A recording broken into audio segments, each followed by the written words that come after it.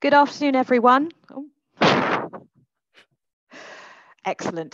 It's being recorded. Good afternoon, everyone. Welcome, a very warm welcome on a very rainy day to today's webinar.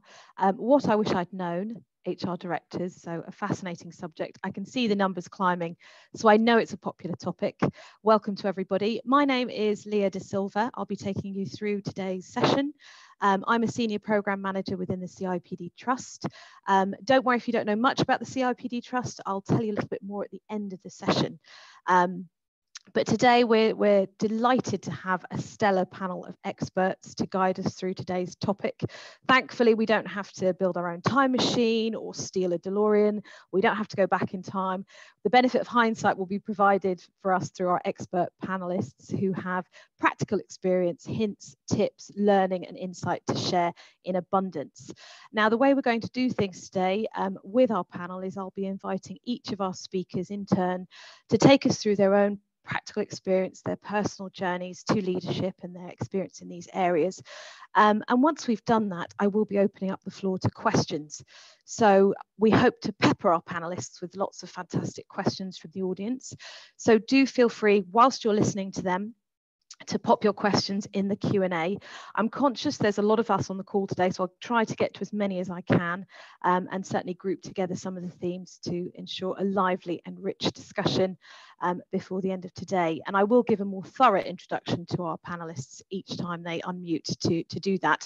But for now, a warm welcome to David Clutterbuck, Sarah Mason and Olukemi Chiboda, who are giving up their lunchtime to give us plenty of food for thought, I think, and that will be the end of my food-related puns.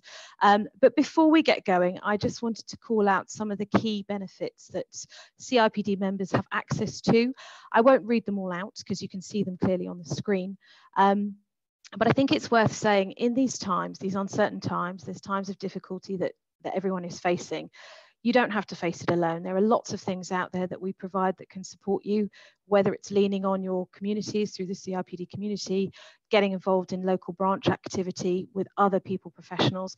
Do make use of these. And particularly at the moment, I think financial support and the new wellbeing helpline and resources is a great way to do that. It's open to all our members in UK and Ireland, and it's certainly worth availing yourself of these resources if it's something that you or someone else you know needs.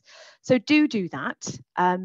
But in a moment, I'm going to crack on with today's hot topic, and it is certainly hot because I can see the numbers still rising. So you're all very welcome if you're just joining us now. I guess our first panelist probably doesn't need an introduction. You'll definitely be familiar with David Clutterbuck and certainly his work, but I'm going to give him an introduction anyway because I think it's absolutely worthy of it. For those of you who don't know David, David is one of the earlier pioneers of developmental coaching and mentoring. He's also the co-founder of the European Mentoring and Coaching Council. I mean, at last count, he'd authored more than 70 books. I suspect it's closer to 75 now, around sort of coaching culture and team coaching. And without giving away his age, I think that's more than one a year. So pretty impressive for us to see. He's also a visiting professor at 4 business schools, and he leads a global network of specialist mentoring and coaching training consultants. As well as that, if he didn't have enough to do, I'm delighted that we've been able to work with David for the last 3 years in developing and designing the Aspiring HRD mentoring program here at the CIPD. For those of you who don't know that program or aren't familiar with it, what it does is it's a lever to drive greater diversity at the senior levels of the people profession, and it connects existing leaders with people aspiring to that role in the next 2 to 3 years in a mentoring relationship for about a year. And David's involvement is to run the learning interactions that those mentees go through during that process, covering topics you'd expect to see, you know, imposter syndrome through to all the things we're going to unpick today. But as well as being a critical friend and companion to the CIPD, I think David has taken upon himself to ask this burning question for a group of suspecting or unsuspecting HRDs over the last year or two to really get to the nub of what they wish they'd known before they became an HR director. So I think our job today is to try and bust some of those myths and explain some of the key things that some of our delegates and colleagues found during that transition. So that's enough from me, I think. I'm going to invite David to unmute. He's got a few slides to accompany this and share some of the learnings and insights from that research. David, over to you. Thank you, Leah. And yes, it is 75 books for my 75th birthday. So I'm not quite sure how I've managed that, but somehow it sort of happened. It's been great working with the CIPD on the Aspiring HR Directors Program, and a previous pilot of that a few years before. This one being virtual and the other one being, I think it was face-to-face, it was a long time ago. But it's certainly been an issue for us to explore the sharing of knowledge between the two, between a mentor who's somebody who's been there for in the process for a long time, and somebody who's aspiring, who wants to get there. And I'm drawn back to probably 25 years to my first experience of finding a mentor for a newly an HRD in a large organization who wanted to get onto the board, but everybody else was male and you know, of a similar age and similar background. And what we did in the end was to find her a chief executive in that particular case to work with as her mentor. And it was another woman who'd also from an HR background, but who made that transition both to HR director and to CEO. And then when she became the HRD in that organization, she said thank you to that relationship. And then she asked for another one, but this time she went and found herself. It didn't really matter to her what gender the mentor was, because she needed a role model at that first time. But now she just wanted somebody who'd been there and seen it and done it all. And so let's move it. Let's start looking at the slides here.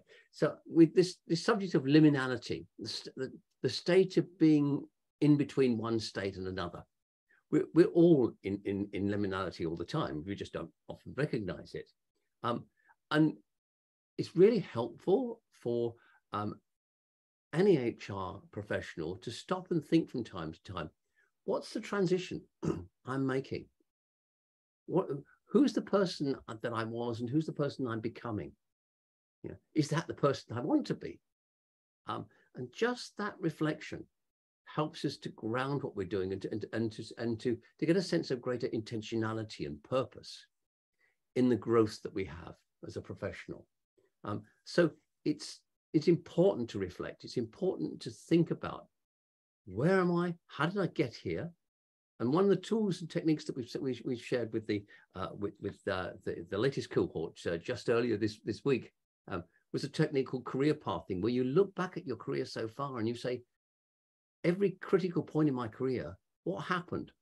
What can I learn from going back to that? Who helped me with my thinking about making my choices? And so this whole process and the Aspiring HR Directors Program, and please let's have the next slide, are all built upon the idea that we need somebody to help us to reflect on what we need to do.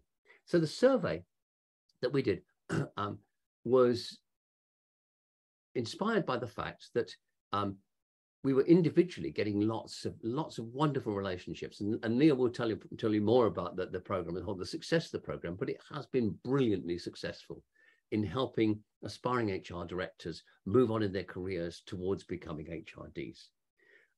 But each of the sharings that were happening were individual. We didn't really have a big picture of what does it take to move from being a senior HR functionary to being an HR director. Were there some patterns that we could identify? So that's what we set out to include. So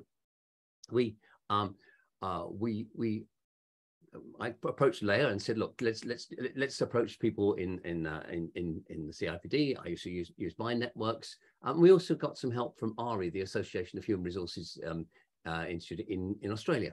And that gave us 55 HRDs responded to a detailed questionnaire. And they gave us a lot of information. And so pretty much Europe and Asia Pacific were the key areas that we got this from.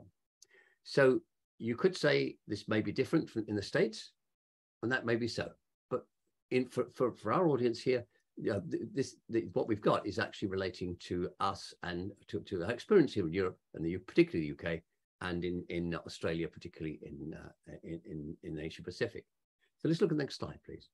So what came out of this were 14 critical themes. Excuse me. And I'm just going to go through and say a little bit about each one of them. You're going to get the report itself anyway.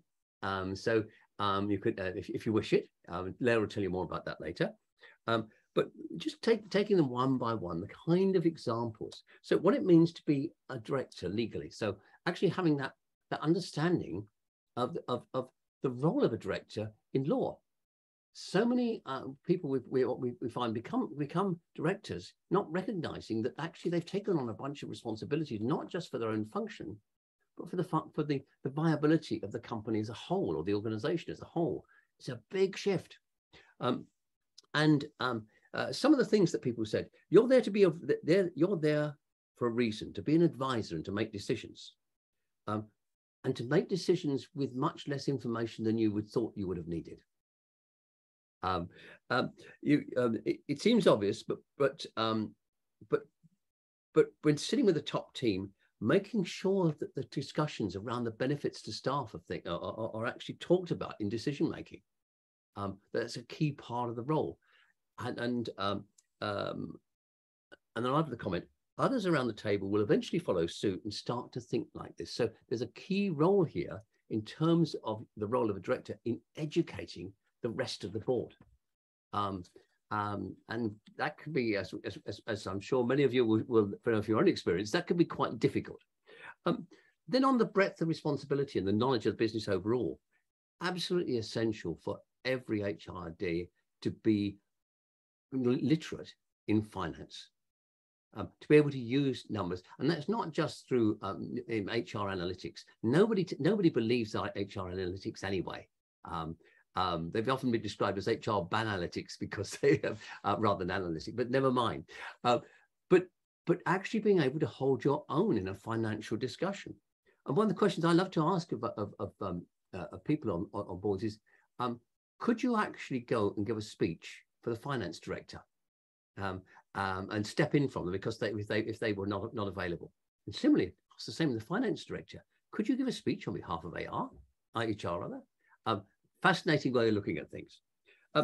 Perspectives on leadership and behavior. One person said, sadly, I didn't get honest feedback from my new team. And I didn't open up the door enough to get feedback to flow. Real personal examples here, loads of these. I thought I was thinking like a senior, like a CEO. Now I know I wasn't. Wonderful comments.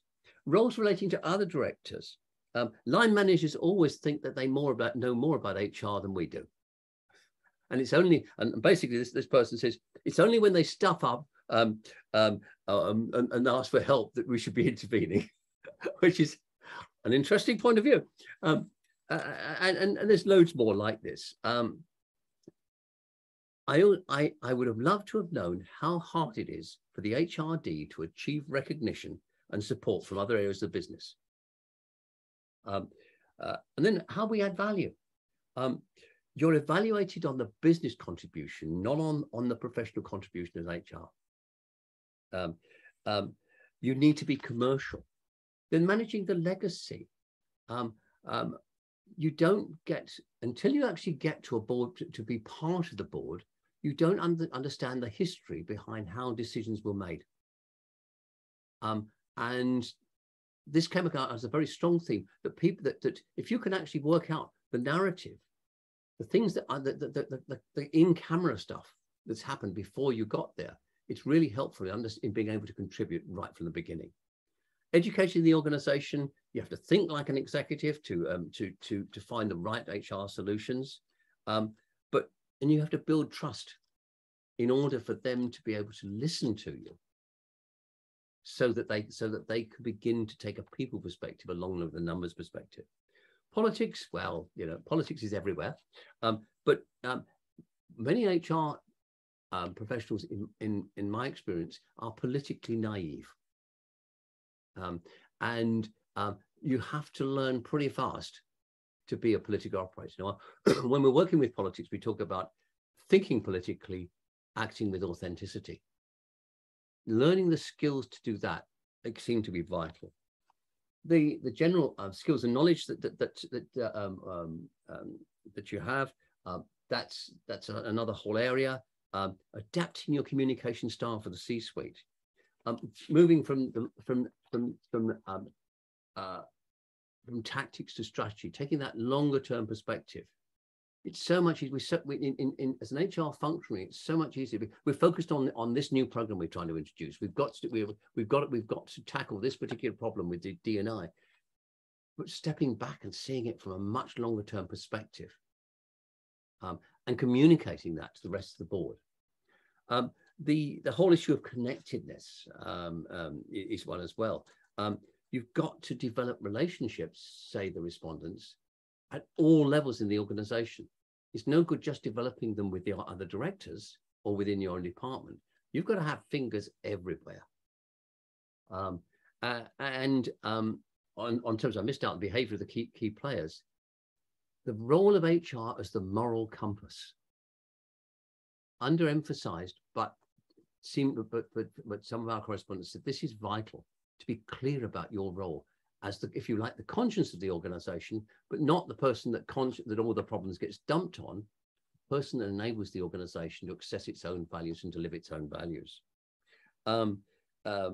Wonderful comment here on the connectedness. Don't let anybody lead you on as to who's best to connect with based on their mired view of the organization or an office politics. Connect with everybody in the organization to build lasting relationships. It's a lovely comment. Doing less to achieve more. Yeah, stop trying so hard and believe more in myself and others. Great comment. Reallocate your time and energy, moving away from the way you used to carry out your role to what you need in the new role. On coaching and mentoring, so many comments about the value of having a coach or a mentor to help you through the transition and beyond. I think, in my experience, HR, and from the comments that we had too, HR, here's a lovely comment. There seems to be a business assumption that HRD doesn't need coaching due to the perception that HR takes care of everything. Actually, HR needs coaching just as much, if not more than anybody else, because we've got to fight all the politics of the organization. And work-life balance, the last one, so easy for the new job to take over your life. So before you get into it, our correspondents were saying, think about how you're going to retain a life and the balance that you have there. So those are the 14 themes that came out. I think they're fascinating, and I hope you do too. And if we just put up the last slide there, some of the questions it raises for us. What does this mean for the education that we have for HR? As far as I know, this is really the only major program in CIPD that really helps HR professionals think about becoming HR directors. What are we need to do differently? How can we expand what we're doing here? This is a limited program, but it's been incredibly beneficial for people. And then there's the transition as well from HRD to chief executive. Doesn't happen that often, but when it does, it changes the nature of an organization. So there's a very brief summary of the research. I hope that's helpful.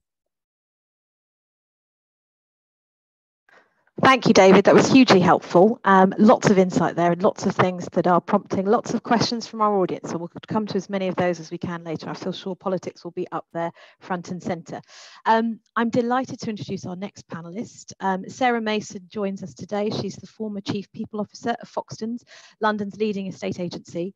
Her background includes a wide range of HR roles focused on improving the performance of organisations through good people practice. So she started life as a specialist before becoming more of a generalist. She's also a chartered fellow of the CIPD and a very active member of the HR community. She's had a focus on business psychology throughout her career with an evidence-based approach to her work, and she's previously been a board member of the Association of Business Psychology itself. And if that wasn't enough, we've been delighted to have her as a mentor in the Aspiring HRD programme for the last couple of years, and we'll be calling on her to do so again in the future, I don't doubt. But I invite Sarah to talk us through, your journey to leadership and some of the insights you'd like to share. Over to you, Sarah. Thank you very much. Thank you. Firstly, I wanted to say thank you for all the people who inputted into the research, because it was really insightful. I've read through, the information in the paper, and there's so much there in terms of the different themes and how they landed with me. And I think I really wish I had that 10, 15 years ago, as I was moving into leadership roles. It would have been hugely helpful. One of those themes that came through around loneliness at the top a little bit. No one does really tell you some of this stuff. So I think there's some great insight in there. I think it's really valuable. So thank you to everyone who inputted into the research. There's like a hive mind of wisdom there that I really benefited personally from. I thought was really useful. And to go back into the introduction piece, I have moved. My leadership journey was starting off as a specialist. So having heads of roles in learning and development and recruitment over time into a generalist HRD. And that transition itself taught me quite a lot, actually. So to share a few bits of that up front, moving from a specialist to a generalist role, first of all, taught me that the role of an HRD has a huge amount of risk involved. And no one really says that to you. That's never really mentioned, that you're going to suddenly need to have very broad shoulders. There's a lot of burden that's going to be placed on you around the risk, particularly reputational risk. You've got tribunals in there. And that's something that for the first half of my career, really enjoying the L&D and recruitment side of it, was less exposed to. Suddenly, there's a lot that can go wrong on your watch, and it is your neck on the line. So this transition into the generalist HRD role taught me a lot about risk and not being scared of it. You can never really avoid it. If you avoid risk fully, then you're not making commercial opportunities, but managing it, mitigating it in a way that seems appropriate given the contextual situation you're in. So that transition from specialist to generalist taught me a lot about risk, some sleepless nights on that one, learned to navigate that. Secondly, that piece around a broader remit, going from a specialist to suddenly owning all of the HR piece, doesn't always come with a broader budget, unfortunately. You suddenly have lots more to do with not necessarily lots more resource. So there's a piece there about being, brutally prioritizing what you're doing. You've got to be pretty incisive around what you spend your time and resources on, which I thought was something that I hadn't really experienced before going into the HRD role. And finally, that transition across from a specialist to a generalist, for all the specialists who are listening. When you go into an HRD role, you become the keeper of secrets. You've got the keys to the safe. Suddenly, all the stuff that's sensitive and commercially tricky is in your remit. And it takes a really deft pair of hands to handle that. It's suddenly fairly tricky to navigate some of that. So I had suddenly access, my first HRD role, to lots of information, lots of things that needed to be managed in a certain way, which I hadn't been exposed to before. And that can be quite a lot for someone to take on in their first role. But again, the purpose of the CIPD, the purpose of a community, is to be able to reach out and know who to go to. And you've got to be fairly careful when you do that with commercial information. So that was my transition from a specialist leader into a generalist leader. And then I wanted to go through a couple of the points from the research. And when I was chatting before in preparation for this call, the question was, which parts of the research landed with you? And actually the answer is all of them. There wasn't a single bit there that I didn't go, yep. That all lands with me. All of that I've experienced all of it. So I totally think the research is very valuable, but I've just picked out 3 bits. Otherwise, I'll take up all of Ollie Kemi's time, and that's not fair. And I'll go on and on. So 3 bits I wanted to pick up on, 3 of the themes to kind of talk about how they resonated with me. The first one was thinking like a director. I think that's so important. And that covers, as David explained, quite a broad church. You've got certainly finance, understanding a P&L, understanding how business is run, the different roles of the top team and how you will influence them, understanding your industry. I've spent the last 4 years in a state agency, and every day I'd make sure I was learning news about the industry, what was happening. I'm not an estate agent by trade and never been one, but I've got to understand that in depth so I can understand how the business runs. So understanding that the business and the industry you're in. Governance is really important as well, and more so the more corporate or PLC environment you're in. Understanding the Companies Act and the UK Corporate Governance Code, stuff that you may not really care about right now, does become a bit more important as an HRD and a PLC. So understanding some governance. So thinking like a director involves some kind of weighty stuff, because you're now culpable, as David said. So you need to know what you're culpable for and be good at it. That's really important. But secondly, there's a piece there for me around thinking like an employer, not an employee. And people don't, I've seen people as HRDs who never make this shift actually. I've seen a number of HRDs over the years who think like employees. They prioritise the projects that benefit them personally, or their team. I'm talking about working conditions, maybe benefits. And that's something that you need to avoid really quickly. You've got to get into the employer mindset super quickly. What works for the organisation is really important. And it's quite easy to think of yourself as an employee, but an HR director, you're suddenly this employer, and you need to think about that. I worked in one organisation years ago where there was lots of grumblings around the HR team at the time. I was a specialist back then, so I may have been part of those grumblings, whereby it was very much around, well, if HR are the watchmen, who watches the watchmen? Who is keeping them accountable? And here's the thing, your business, your employees and your board will keep you accountable. There's nowhere to hide, so you've got to hold yourself to a really high standard because you're very visible. And you can't be that HR team that rewards itself or does things for them. You've got to be super mindful of that. So that was the first thing. You've got to be careful of who watches you. So thinking like a director. The second point for me was around politics. I think it's really close to my heart because it's something I wasn't great at the first part of my career. I was politically naive and realised that wasn't going to get me very far actually. And I would suddenly struggle thinking, how have all these decisions been made without me? It's because I wasn't reading the politics very well. So I had to over time become good at it.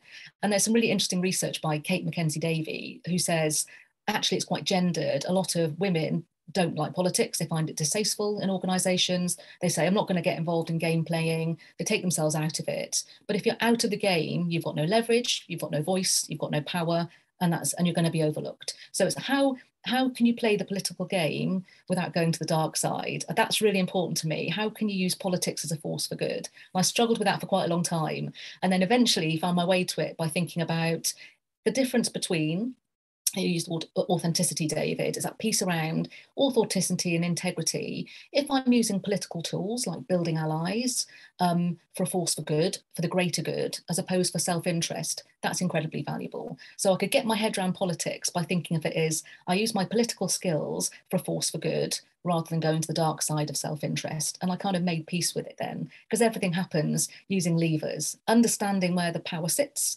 understanding where decisions are made. It shifts all the time. I love the quote in the research that says, no one ever tells you the rules of the game or how to be a better player. They really don't. And what they also don't tell you, by the way, is the rules of the game change all the time. They change with new leaders. They change when the organisational macro environment changes constantly. You've got to be really astute to that, and you're not always going to get it right. So for me, looking at some of the research by Badley around, balancing integrity and savviness around politics was brilliant for me, because initially I was thinking, I don't want to be that person, but actually I needed to be more politically astute to get leverage to get things done for the greater good. So no dark side, you've got to stay on the right side for that one. I think that's important. So that was politics for me.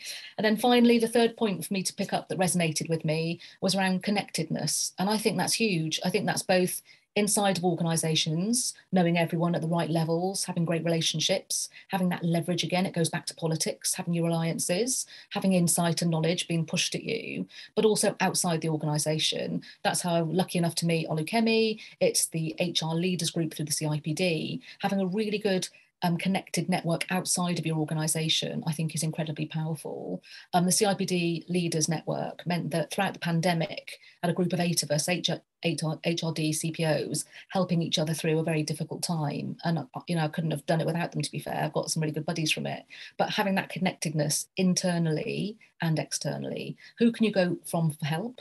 I always think of them as friendly experts, having a network of friendly experts, old bosses, old colleagues, anyone that can give you help and you can handle it confidentially. You've got to be super careful on what you do and don't share. And that's why small networks with Chatham House rules work really well in the HRD sphere. Suddenly big networks can be a little bit of a problem when you've got quite sensitive information to share. So finally, to sum up, there's 3 points there that I've gone through that have resonated with me. I've been involved with the Aspiring HRD programme. I was very lucky to have an amazing mentee who I think taught me more than I gave back. So I think I got the better end of the deal, actually, if I can say that. It's been a really interesting programme to be part of with incredible support on it. And I'd encourage anyone listening, if they want to get involved to be a mentor, they should. I think it's a really powerful thing as part of our community to back. And part of connectedness is very much giving back and feeding your network. So I do try to do as much of that. So it'd be great if we could expand it out, because there's something brilliant about supporting the next generation coming through, I think. But that's me done. Thank you. Thank you, Sarah. I think that so much will have resonated with so many people, and I've seen the questions and the comments flying in. So thank you very much for all of you who are putting your questions in the Q&A. Don't worry, there's still time to do so, so do pop them in there. I know our speakers are very inspiring, and you might forget to ask that burning question, but do try and pop it in if you can. And with that, on to our final panelist, Olukemi Chiboda. So Olukemi is a seasoned HR professional. She has experience in lots of different sectors. She's currently Director of People at Langley House Trust, but she is incredibly busy. I don't quite know how she finds the time to do all of this, but she is also a trustee and a non-executive director at Thames Reach Charity and Thames Reach Housing. Not content with that, she's also a non-magistrate member of the Judicial Office Advisory Committee and a volunteer enterprise advisor on our very own CIPD and Careers and Enterprise Company programme. She holds an MBA and an MSc in International HR Management and is a Chartered Fellow of the CIPD. As Sarah quite rightly referenced, Olukemi was recently on the programme. She's an alumni from the programme and was mentored by Sarah, so you'll get a sense of that wonderful dynamic, I'm sure. But if I can invite you, Olukemi, to take us through your journey to leadership. Thank you very much, Leah. Hi, everyone. As Leah said, Director of People at Langley House Trust. I'm really pleased to be here to share my journey into the HR Director role. I would like to start by saying that for those who are looking to become HR Directors, that actually is possible. It doesn't matter for how long you've been trying to get that role or the challenges that you've faced. If you want it, then you have every chance of getting it. You've got to settle that within your mind, first of all, and don't let anyone tell you different. That was my starting point. So I spent a number of years, in my last role as a lead HR business partner. And by this time, I had my MBA and professional qualifications and coaching and mentoring with the CIPD and also with the European Mentoring and Coaching Council. I had qualifications in Agile project management, psychometric testing, level A and B. I also led several projects at work. So I didn't stand still. But even though my company massively, invested in me and supported me, there was simply nowhere to progress internally. So naturally, I felt stuck, and it was hard. But one thing I always did do was to keep moving. I knew that I may be running on one spot, but I was gathering momentum. And when the right time finally came, I knew that I would break through and I would get that HRD role that I was targeting. So I never gave up on myself. So please don't give up on yourself. Now, whilst I was on maternity leave in 2019, I had a lot of time to think. And thinking is good because previously I was just ever so busy. I didn't have time to reflect like Professor David was talking about. And I think that was the turning point for me. Creating time for yourself to reflect on where you are and where you want to go will help to bring clarity to your situation. So I worked out that though I was a sound HR practitioner, I wasn't ready for the HRD role. And that's another thing. You must be ready to tell yourself the truth. So what I did was to identify my gaps, and then I mapped out a plan on how I was going to expand my experience. So here was the list I came up with. I wanted to get my second master's to expand my skills in research. I thought that was really good for me to have those skills. I already had the postgraduate, so it was easy to get a second master's. And then I went on this spree to get more volunteering opportunities so I could expand my experience. I applied for and I got the following, CIPD member-to-member mentoring program. And I also became an enterprise advisor with the CIPD. And that helped me to work with local schools to help young people to access the world of work. I became a trustee and a non-exec with the Thames Reach Charity and Thames Reach Housing. And also a lay member with the Judicial Office Advisory Committee, recruiting magistrates to the bench. And also I became a coach and mentor for several organizations. Now those engagements, they gave me different things. I was very clear what I was going to get from each one. So it's broadening my existing skills and developing the ones that I didn't have. They helped me to broaden my network from interacting with young adults to young professionals, to HR peers, to those in the justice sector, and of course, to those who are also non-execs in the charity sector. I am an introvert. And so these opportunities gave me access to different spaces and also how to exist in those spaces comfortably. Now, they were all voluntary. I wasn't paid, but I was investing in myself. And there is no payment that is greater than that because investing in yourself is the first step to being successful and making an impact in your world. Time-wise, things got easier post-pandemic because most of those interactions then, they became virtual. But I needed something more. And I discovered the CIPD was running the HRD Aspiring program. I contacted Leah. I didn't know who Leah was. I contacted her. And I found out I'd missed the very first cohort. I had to wait a whole year, but I chased up and I made sure that I gave my best through the selection process, and I got in. I was so pleased. It was a game changer. The sessions with Professor David were carefully curated for us to learn about the HRD role. It was really great seeing theory come alive through research, and the research on If I Knew Then What I Know Now, Reflections of the HRD Internationally, that's been referred to today. It was perfect. It became my handbook and my guide. And unlike Sarah, I had that benefit even before getting into the role. So I was like, okay, fine. Experience, they say, is best teacher, but it doesn't have to be your experience. You can learn from other people. And that's exactly what I did. But you see, that research gave me the chance to pause and to take another honest look at myself. So I could map out what else I needed to do and work on before I got the role. So for me, getting the role was just not the end. It was the process I was going to go through to transform myself that was important. So I prioritized that. And I can honestly say that 7 months into my new role, that research actually still resonates with me and I still look at it. Now, each mentee on the program was assigned a mentor. I had Sarah. I'm proud to say I still have Sarah. And I must say that it was a fantastic match. And I don't know how Leah does it or did it, but several of my colleagues actually on the program also commented that they had this incredible experience with their mentors. So that's one thing that actually the CIPD did get right. Now, Sarah changed my thinking entirely. Yes, we worked on my CV and all those things that normally you will get a mentor to do with you, but it was so much more. The real change came from our conversations and the window into how Sarah was thinking. I'll share just 3 of this with you. Sarah asked me and said, what kind of HRD do you want to be? Because there are different kinds of HRDs. Never thought of that. Well, straight away without hesitation, I said, well, I'd like to be your kind of HRD. Because straight away I could see that I liked the way that, Sarah was actually doing her HRD role. Another thing about Sarah and I is that you will have noticed we both speak very, very fast. So even though our sessions are 1.5 hours, we cover content like 3 hours and 1.5 hours. So that was great. I didn't have to modify myself. It was fantastic. So that was the first thing I needed to think about. So you think about the kind of HRD that you want to be if you're trying to get that role. Secondly, Sarah said this to me as well, don't worry about not getting roles, despite the fact that you've applied for several. She said she had the same challenge and that her CV never seemed to be able to sell her. What sells her is when she gets into the room and from referrals. And straight away, I felt like, what I was going through, I felt normalized because I realized that there's nothing wrong with me. It's okay. If Sarah can feel like that, that's great. And I felt sane. The third thing that Sarah said to me was, the HRD role is not going to be all about doing strategy all the time. You have to look at what the business needs, your quick wins, your resources, and then you work from there. And again, that helped me to dispel the purest myth that I had of what the HRD role actually entails.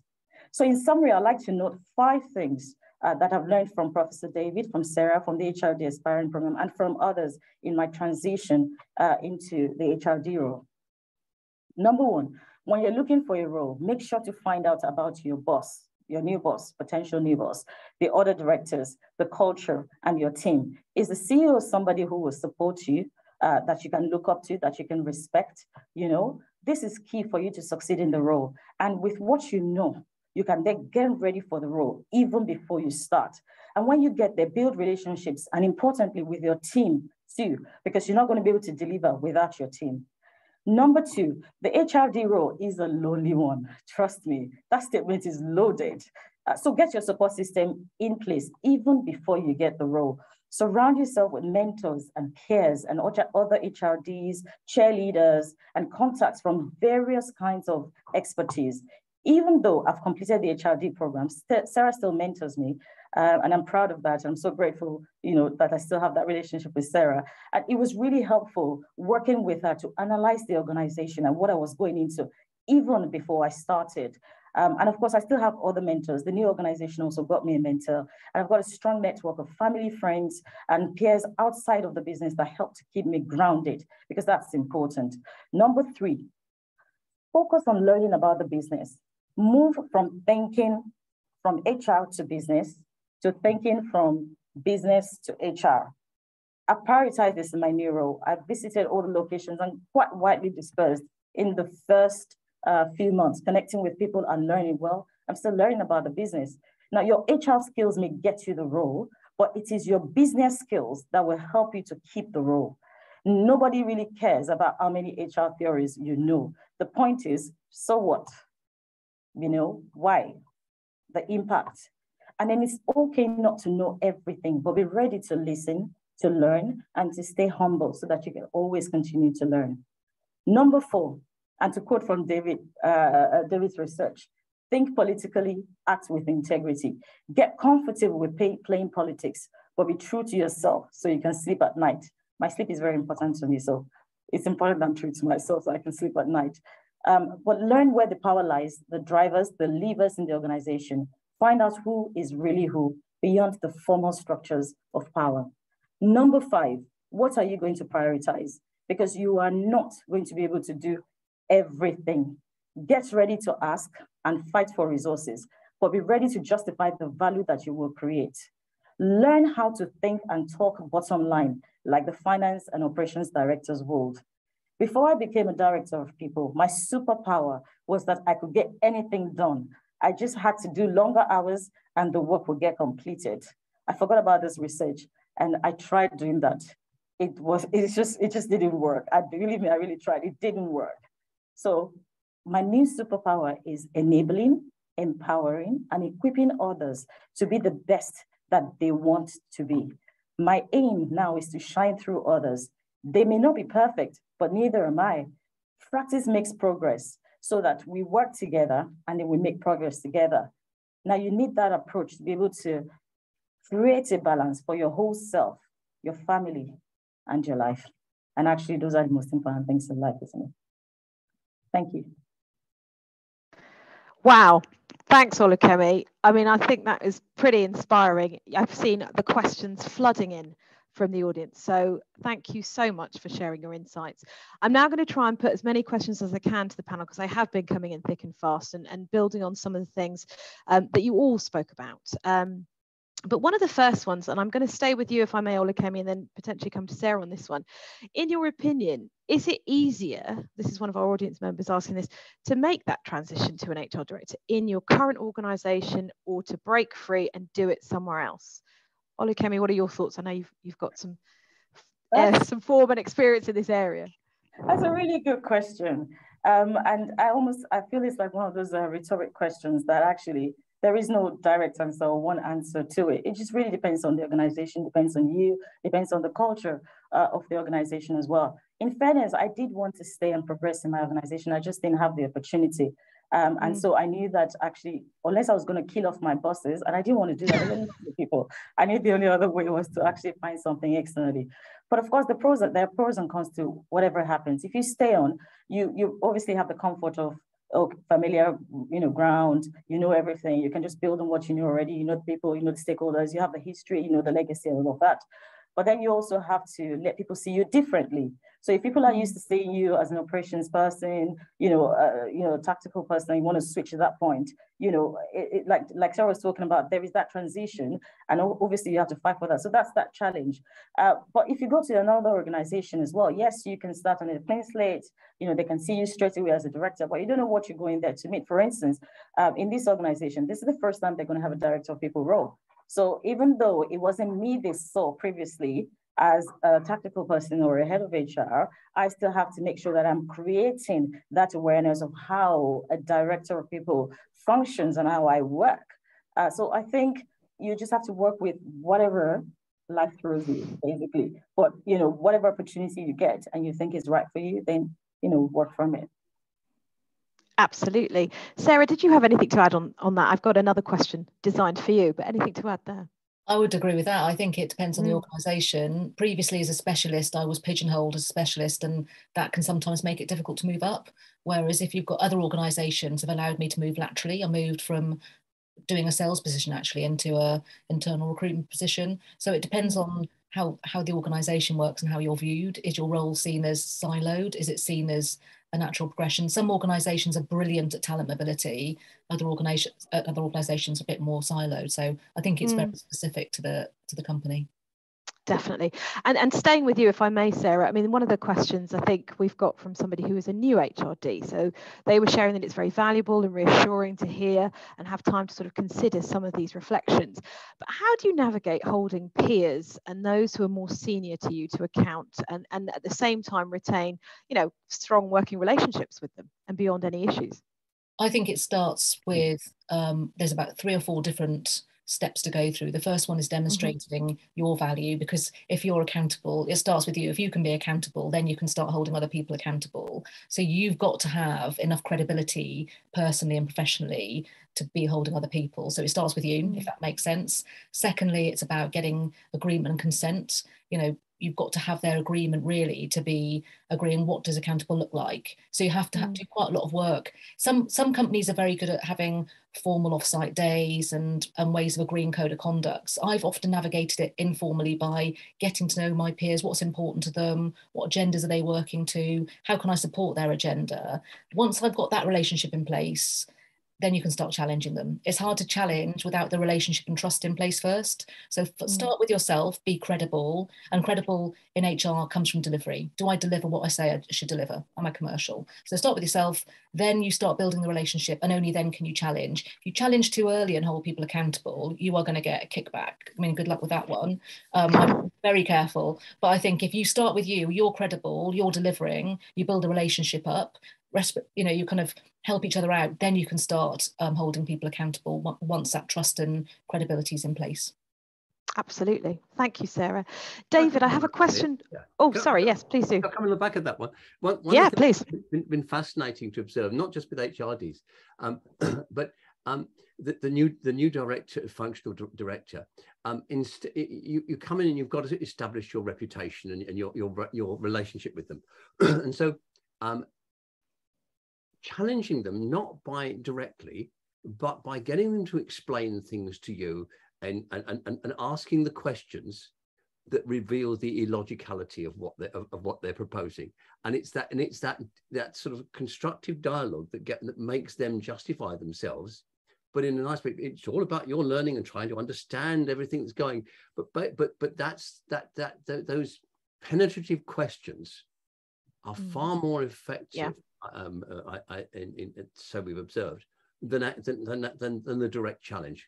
And I don't know how Ollie came in and Sarah would respond to that, but I think I've seen lots of nodding heads. And David, if I may stay with you, I think when Sarah was talking about politics, the Q&A was going quite busy and there was a bit of a frenzy there. And I think lots of people would like to have a little bit of a steer on navigating politics. I know it's something you cover in some of the sessions we do, but one person contacted us to say they've been brought in alongside a lot of other new talent to a business in this new role, which is great, but there is still a bit of a hangover of the old toxic culture, and some of the existing leaders have remained and bring with them heavy baggage. What's the best way to navigate that sort of toxic environment where it's heavily politicized and perhaps you're starting to question if you've made the right decision in moving over? We've just completed and delivered a book on coaching in a politicized environment. And one of the things we actually have in that, and which we're making available to the current cohort, is a questionnaire we've developed from the research on basically how politically savvy are you. And if anyone would like a copy of that, then we'll be very happy to send them one. But toxic politics operates in the shadows, and clarity, bringing it into the open, bringing out the values of the organization and actually having constant discussions about the values. And these values are not necessarily values set by HR, they're values set by the espoused values. So creating forums where you can actually have discussions about, well, are we living up to our values in the way that we're approaching this? What's happening here? So the more it comes into the daylight, the less power the negatively politically motivated people have. And that's constant shedding daylight on the issues. In the National Health Service, we've trained over 200 ethical mentors. And these are people that anybody can go to if they think that some of the ethical values of the organization are being broken, and ask for, and the mentors in this case are helping them to think about how they take that further. So there's lots of things that we can do, I think, that take it away from the shadows. Yeah, definitely. I love this question. Somebody's put in here, which I think is a great question. How do you know you're ready to be an HRD? I feel like that's the $1 million question. How do you know? So let's start with you, Olukemi. How did you know you were ready to be an HRD? You know, it's a fantastic question, isn't it? Because you can sometimes think, you know, you're ready for something, and then at the back of your mind somewhere you can doubt yourself and think, okay, maybe you're not ready. And I would say that with anything, would you ever be completely ready for anything? So don't be put off by the fact that, oh my God, I'm not ready, I can't, you know, there will always be that level of, no matter how ready you are, there's always going to be that level of, you feel the tension, you feel like, oh, I'll be on my own, I'll be lonely, it'll be all of those things. That doesn't mean that you're not ready. You're the only one that can really decide if you're ready or not, regardless of what anybody else is saying. And from my experience, what I did was I wanted it. So in a way, I felt I was ready. But when I took a step back, looked at the research, engaged with people who were obviously experienced, I came to my personal conclusion that I wasn't ready. Now, that doesn't stop my ambition. I want to do it. And I didn't get frustrated and say, oh, I'm not ready, I'm going to give up. No, what that helped me to do was to be able to then sit down, be honest with myself and say, how do I get ready? So I don't think that it's a finite question of how do you know it's ready? I think it's more, how do I get ready? And once you know you've done everything to be able to get, you would know. It's like, you know, Sarah would say to me, when we first started, Sarah didn't say straight away I was ready. You know, went through the CV, she tore apart my CV, then we did this, we did that with it. And afterwards, she was like, you know, and there was, I remember a particular session with Sarah, and she asked me a couple of questions. And it was very interesting. What do you like, British Airways or Virgin? What do you, and I was telling her my rationale. You know, we went through all of that. And she looked at me and said, you're ready, you're ready. I know the way Sarah talks very quickly like I do. You're ready, you're ready. And, you know, for me, that was a confirmation that, okay, fine, let's go out and fight for this role now. So I think it's being, you know, honest with yourself. Don't get daunted by the fact that it's a lot, but actually go through that process. How do you get ready is a better question, rather than just saying, oh, I'm not ready, so I'm not ready. Yeah. Definitely. And Sarah, one of your points I think is a really good one, and it's a theme that's come out throughout the Aspiring HRD mentoring program, this theme of loneliness in leadership and how vital those networks are, and it's why we try to foster more of a peer community. We've had a question which I think is a really good one. There's a plethora of virtual networks out there for HR practice. How do you decide which ones to put your time and effort into to get the best return? Either you can add value or you can take value, or both. It's just being clear. Where can you add value? Because sometimes it's about you giving something back and feeding your network. And secondly, it's where can you take value? So I think there's a number of different ways you would need value. You need networks that are going to be around your profession. You know, for instance, a state agency or law or tech, whatever profession you're in. You've got networks around your role, HRD or peer level, and then you've got ones that are communities of practice, like, you know, the CIPD is a broad church with lots of areas in it. So it's looking at what do you need, and that'll change over time. So you might jump in and out of networks depending on what you need at that point. And I've done that. I've been part of lots of different networks depending on what I needed.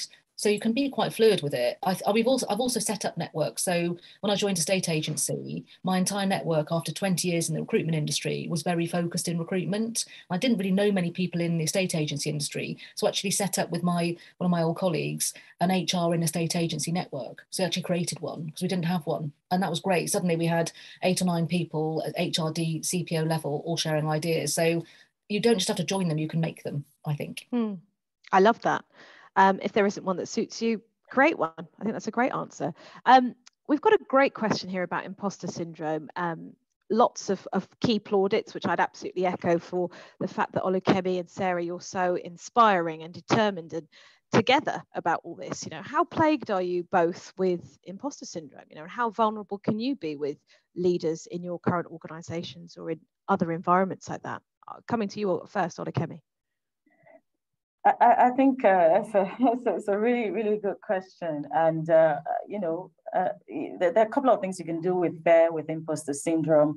You can dread it and, you know, it gets worse and you can be afraid of it. But I feed on my fear.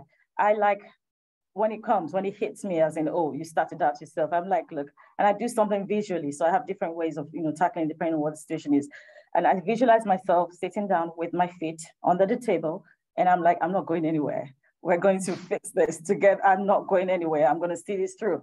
And actually, you almost have to find a way to be able to wake yourself up and be able to deal with it. I don't have time to start saying, I want to deal with imposter syndrome. I want to deal with the fear. Look, that's fueling the fear, paying attention. What I do is to convert that energy, that nervousness, that doubt, I convert it into, okay, how am I going to run and actually get what I want?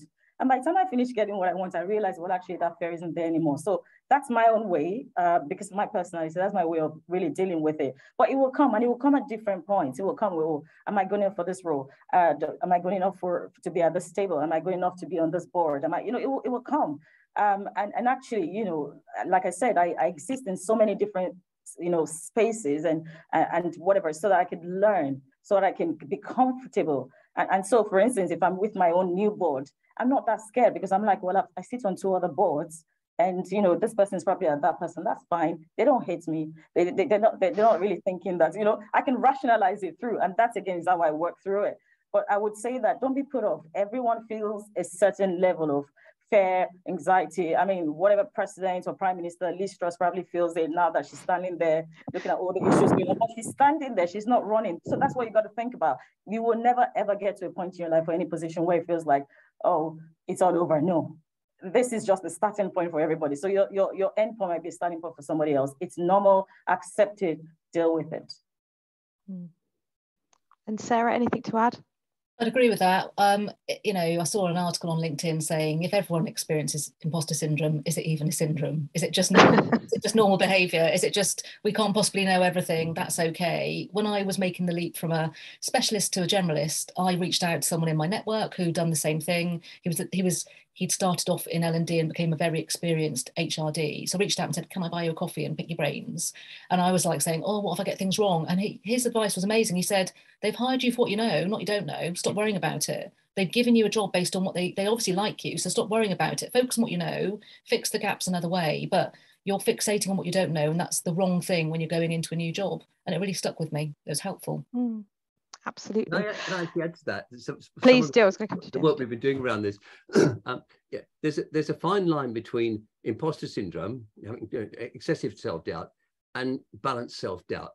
The criticism, the kind of criticism that Olukemi, you did when you evaluated yourself, and actually that fine line you're actually standing on either side of it. As in an HRD role, sometimes you find yourself swaying this way, you sway back again, and it's thinking about how am I just going to shift? And it's not a big shift, it's just a small shift to say, actually no, I'm applying a balanced self-doubt, which means I'm going to be more effective. Absolutely. I'm conscious of time, and there are still lots of questions. What I would say, there's been lots of interest in the book that you mentioned, David. So if you're comfortable, we will put your email address in the chat so that people can contact you for a copy of that and take that forward. The book is at the publisher, so the book's not out yet. But okay. But the survey, yes, please do just contact me, and we will send you a copy of the survey. Brilliant. Also, there's been lots of questions in the chat about the Aspiring HRD mentoring program, as you'd expect, because we've had such an inspiring mentee, mentor, and our learning from David as well. Applications will open again in the new year, but I think somebody raised in the question and answer box, and this is a true challenge for us. What can we do? And David said at the beginning, our challenge at the CIPD is to broaden out that learning, to share it more widely, so it isn't just the people on program, it's the wider connections. And I think hopefully what you've taken away from today is there are lots of things you can put in place yourself around creating those networks that are important to support you in what is a lonely transition, reaching out to people, as Sarah said, have a coffee with people, understand them, as David mentioned, become more cognizant with the ways of finances in your organizations, skill up, get ready, be ready, as Olukemi was saying. There's lots of inspiring things you can do outside of the program itself. And if you are interested in registering or talking to us, get in touch with me. But with 1 minute to go, there's a couple of more things I want to say before we round off. Obviously, a huge thank you to our panelists, to David Clutterbuck, to Olukemi Jiboda and Sarah Mason for spending this lunchtime with us to bust some myths and actually shed some light on these important issues. There will be lots of follow-up. The recording will be available. And we'll look at other ways to try and get some of this learning out to you in the future. So do share that with other people who've missed it. Don't forget to look at our wellbeing resources as well. As I mentioned, these are tricky times. So, don't traverse them alone. Avail yourselves of the support that is out there. I did also mention that I was going to talk about the trust, and I will. So if you aren't familiar with the trust, our role is very much to amplify the charitable purpose of the CIPD. So our focus and our proposition will be on tackling barriers today to create more inclusive workplaces of tomorrow by connecting people and organisations with the people professional expertise that we've been talking about today that they wouldn't otherwise have access to. And you might be thinking, well, how are you going to do that? And the way we're going to do that is by building on the work we've already done to support young job seekers and parents returning to their workplace by connecting them with people professionals to help them navigate that entry or re-entry to work. But we'll be looking at extending that to other groups who might need our help, refugees, prison leavers, for example. In addition, we're going to be building on this huge stream of diversifying the profession. The Aspiring HRD programme is one drop in the ocean. It's one programme that we run. We want to take the learnings and, as I said, cascade them further.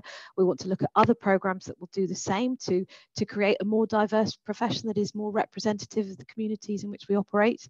And we're also looking at unlocking support at that early entry point into the profession. So we've just relaunched and revamped our bursary scheme to help people who are really struggling with financial hardship to actually engage with an HR qualification and kickstart their career into this wonderful profession. But if you want to hear more, if you want to get involved, whether you want to be a mentor, as Sarah said, or volunteer your professional expertise to help us unpick some thorny issues, or maybe you want to come in and co-fund a bursary with us, get in touch. One of my colleagues will put in the chat box or the Q&A box our email address, which is cipdtrustteam@cipd.co.uk. But at 1:01, I know I've gone over by 1 minute, but it's purely because we have such an inspiring panel. I would like to thank all of them, all of you, for your fantastic questions. And if we haven't come to all of them today, we will try and find other ways to answer them. Do look out for the recording. And a massive thank you to all my CIPD colleagues behind the scenes for making it run smoothly, particularly Christian Adams. So thank you all, and hope to see you at a future CIPD webinar very soon. Bye-bye. Everybody.